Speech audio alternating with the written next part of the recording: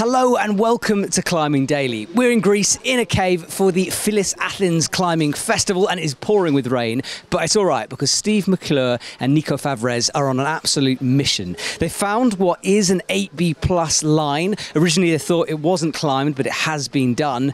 They're going to do it, they're going to red point it, they're going to work it, and we're going to be there to show you all the raw action.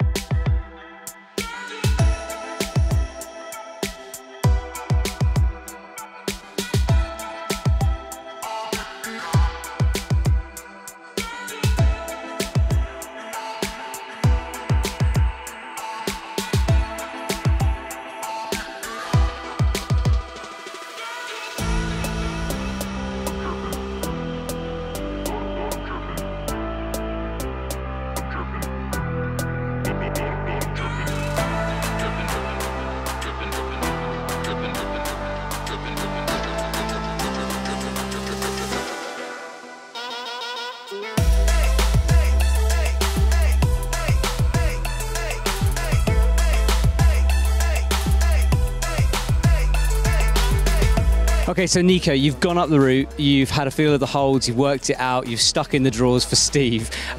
What's it like as a route? Just talk us through a little bit.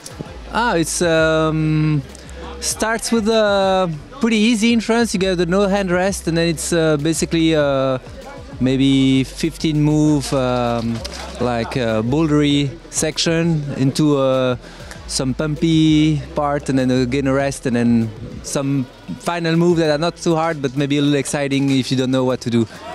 It's graded 8B+, having felt the moves. Softer, harder, 9A, what are you thinking? 9A for sure.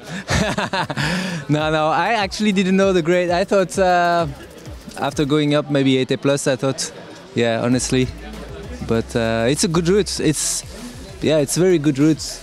Cool moves, good rock, completely natural.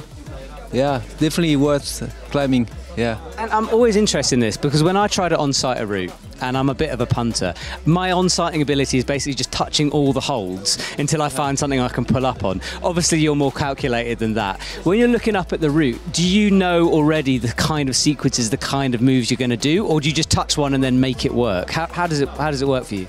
Yeah, it's kind of both. It's somehow you kind of scan the rock and then you try to see how you're going to do the move, but then sometimes you get to the hold you've seen and then it doesn't feel like you thought it was, and then you end up improvising as you go.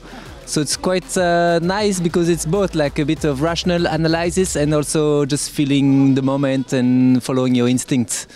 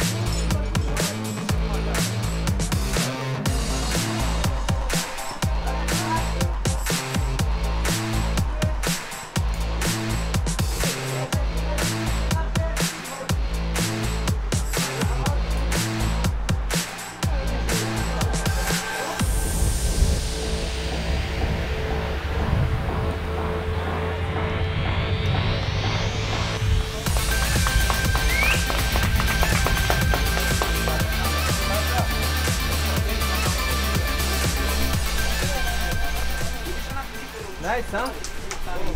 Good job. Cheers, dude. Yeah. Yeah, it was good. I enjoyed that. That was good. I enjoyed that. Yeah. It was worth coming for that. Yeah, it's a good route. Yeah, and for the buffet breakfast. Oh, yeah. Definitely worth coming for that. All right, so Steve, you kind of jumped on this route that we thought was unclimbed, then we discovered it was climbed. Yeah. About 8B plus, you think? Maybe a little softer than 8B plus, to be honest. It's always nice to take a hard grade like that, but sometimes you know in your heart you're going to be cheating if you take that kind of number. A bit easier. 8A plus maybe. So approaching a route like that, you had a bit of knowledge being shouted at from the ground. Yeah. I saw you a few times, you sort of pause, you really were very focused, and that's generally what I've noticed with the way you climb, is you're very calculated and focused.